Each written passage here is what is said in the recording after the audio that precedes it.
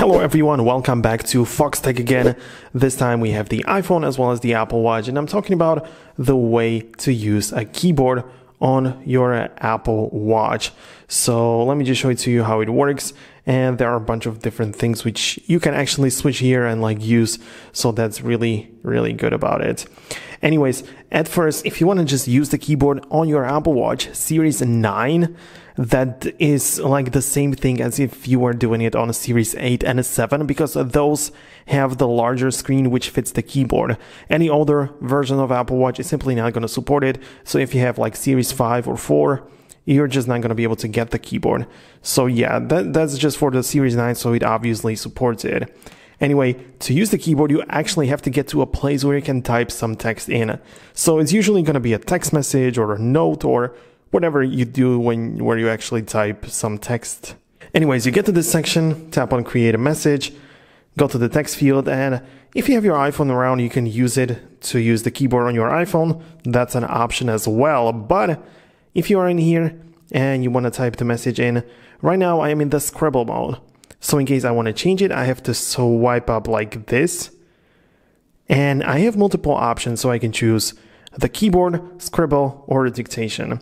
So when I tap on keyboard, I can now use the keyboard, which gives me some autocorrect options, and it just works well because the screen is big enough, especially on the larger model available. It's just going to be kind of easy to type on. It's not that big of a problem, but you just swipe up like this and you can switch between the options. So you can come back to scribble if you want, or use dictation. It really depends. By the way, guys, if you want to know everything about your iPhone apps, you have to click the link down below in the description. It's a 100% free education platform where I publish video editing courses. There is going to be the All Apps Explained course, which is coming up. It's going to explain every single app on your iPhone. It's going to be really cool. So go ahead and check out that link. It's free to access. So yeah, go ahead and do that right now. However, the problem could be that you cannot find the language here alongside of the keyboard. And the problem is that the keyboard doesn't work with every single language. And the languages are synced with your iPhone. So if you want to use the keyboard and you only have some other language which doesn't support it, you're not even going to be able to find it in here, which kind of sucks, but this is what you have to do.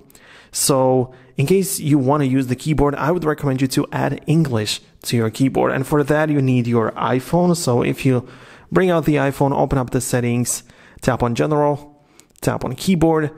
Keyboards at the top. You can see I have the English, emoji, and Slovak. So you can see these are the keyboards also available on my Apple Watch. And if I want to add a new one, I can just click on Add New. Whatever it's going to be, I'll just click on something. Let's say it's going to be Chinese. I'm going to click on that. It's going to show up on my Apple Watch in real time. You can see that it is already updated and I have multiple Chinese keyboards here. So that's really good. I could use this for the Chinese. So that's really good. That's just how it works. The keyboards are connected with your Apple Watch and all of your Apple devices. So it's really important to keep it that way. So you know that if you want to add actual keyboard, it probably is going to be the English keyboard, and you will need to have English language set is in your keyboard section on the iPhone. But it of course has to be the iPhone which is paired with your Apple Watch. And that's basically how you can use the keyboard on your Apple Watch Series 9. I really do hope that you found this video useful. If you did, make sure to leave a thumbs up, subscribe down below so you never miss future videos like this one, which are definitely going to help you out. So yeah, keep that in mind, and I will see you later in the future. Peace out until then.